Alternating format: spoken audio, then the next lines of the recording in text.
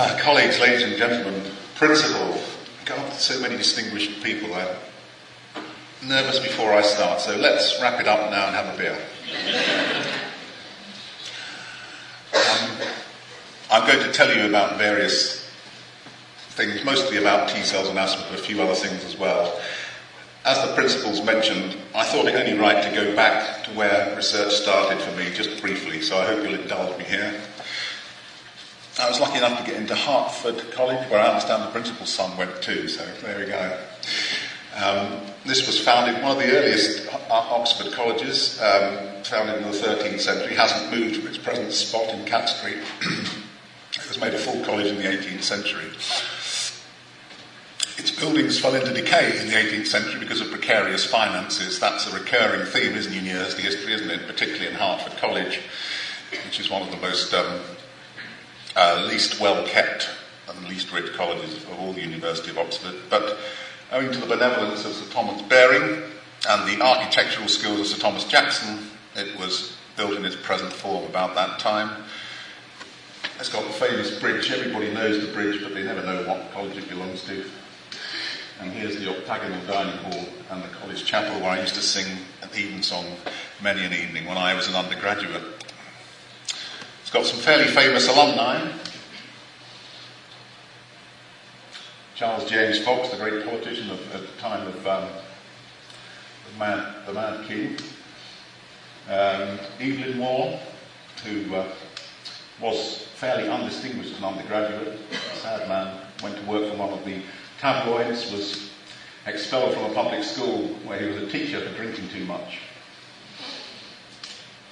John Donne, who played a very great part in the Reformation, starting off a Catholic, but eventually becoming a Protestant, because in those days that was the only way you could get into Parliament and politics. William Tyndale, who produced the first English translation of the Bible. If you've not read Tyndale's translation, I do commend it to you. It's fantastic. Of course, eventually he was burned at the stake as a heretic for his pains in Holland.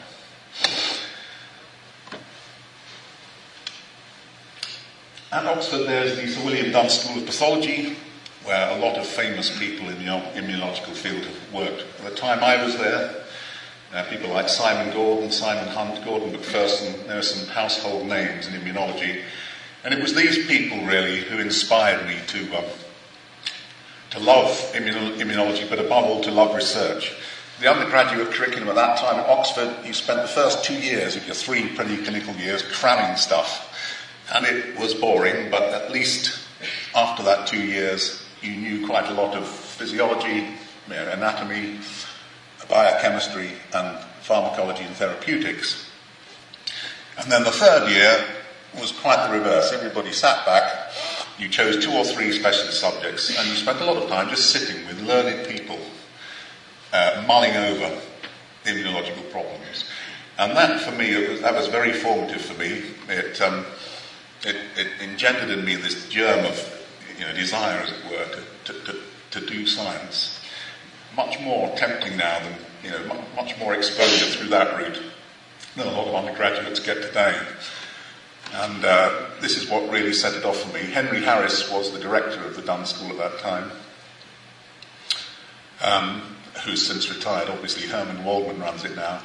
But I learned a lot with some very learned people behind those walls.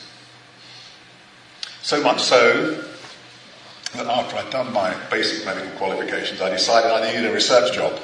And I picked up the BMJ, like you do. And the first one that came to light was one at the Brompton Hospital, the Cardiothoracic Institute, in the Department of Asthma and Allergy there, Allergy and Clinical Immunology, actually, to be certain. And so I first went and saw the Brompton Hospital. This is what it looked like when it was built in about 1850. It was a hospital for TB, one of the many TB hospitals, but it became a centre of excellence, really, in the whole global sphere of respiratory medicine.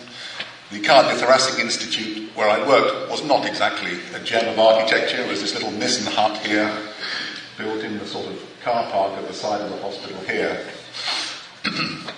And in that window there or thereabouts, Barry will correct me if I'm wrong, lived Professor Barry Kay, who I met on one morning when I came down to talk about this research post he had. The labs where we worked were just round the corner there. We had one lab shared between about 15 people. I don't know about health and safety in those days, but we shared about 5 people to one desk, and we had one little computer that took ages to do everything. But in those days we didn't have so much gear. And that's where we discussed T cells and asthma. So these 2 Finnish blokes here, first one is Barry, he's sitting over there. Thank you, Barry. And I'll talk about this one a bit later. That's when I first remember his face, you may need it. My first half of my career really was with Barry Kay. Now, during my time at Brompton, they built us a brand new Heart and Lung Institute, which is now known as the Guy Scadding Building, after one of its most famous alumni. Glenys Scadding is sitting with me in the audience today. This used to be an old nunnery. It was built across a square's courtyard, and at night you were supposed to be able to hear the nuns in their chains rattling around if you came home too late from your experiments. This was one of our group photos in those days. There's me. Even more handsome. There's Andy Wardlaw, who's now Professor of Respiratory Medicine at Leicester. And there's Redwood Mockbell, who's Professor of Science in Canada. This is Piero Maestrelli, who's Head of Occupational Medicine at the University of Padua. There's Robin O'Hare, Professor of Respiratory Medicine at Monash. There's Oliver Cromwell, who became Chief Scientific Executive of Allergo Pharma, the people who make allergy vaccines. And there's Jill, who's in the audience again today. So a lot of very famous people came out of Barry's lab, and there was a great academic environment. And here's me in one of my frenetic debates with Steve Holgate. Look at the jacket, I'm glad I got rid of that. When I was much younger. And what did we talk about? Well, we talked about T cells in asthma. Why study asthma? Well, there are a lot of people with asthma. 12% of children, 6% of adults, nearly 6 million people. 600,000 people suffer from symptoms daily. So, it's not a very important disease. It doesn't get the funding of cancer, or it doesn't have the razzmatazz of heart attacks. It's just simply a disease that makes many, many thousands of people's lives miserable. And it does kill people. Again, we're all paranoid about dying of heart attacks, but asthma does kill one person every 8 hours. So, every day that goes by, 3 more people die. 18 million days were lost from work in 2007 because of asthma.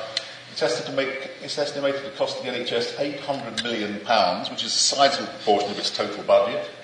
And let alone the total societal costs, when you take into account the cost of the social security, the time these people have off work, it is a huge economic drain. If we were rid of 2 billion a year, we talk about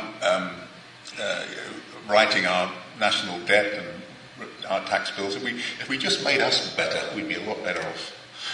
Most of the suffering is in the small percentage of asthmatics who have the worst disease. A group of us, some asthmatics don't get better when you give them the treatments we do have for reasons which we don't understand and for reasons which I've been researching into myself. The vast majority stay reasonably well, provided they take their treatment properly and they know how to take it. It's really this top few percent here that cause all the trouble, suffer the most, and account for most of the expense. What is asthma? Well, it's variable obstruction of the airways. The airways lined by smooth muscle in their top extent and later not, and the airways become variably obstructed. They're open one moment and shut the next. They're also twitchy. Bronchial hyperresponsiveness is the second cardinal clinical feature of asthma. When you inhale something, it makes your airways constrict. All sorts of things that wouldn't make non-asthmatics' airways constrict, like your girlfriend's perfume, strong smells, smoke, fog, cold air. All these things make your airways constrict. If you're asthmatic, they don't make them significantly constrict if you're not. And this is one of the cardinal problems with asthma. And this has always been associated with chronic inflammation in the airways. And the assumption has always been that these phenomena are somehow linked. And we'll talk about that a bit more later. If you look at the pathology of asthma, Of course, there is a very large inflammatory infiltrate. This is these blue cells are T cells, the pink ones are eosinophils. You can see this whole mucosa is filled up with these cells. This should be an airspace here, but it's filled up with this gunky lump of mucus, which is another feature of asthma.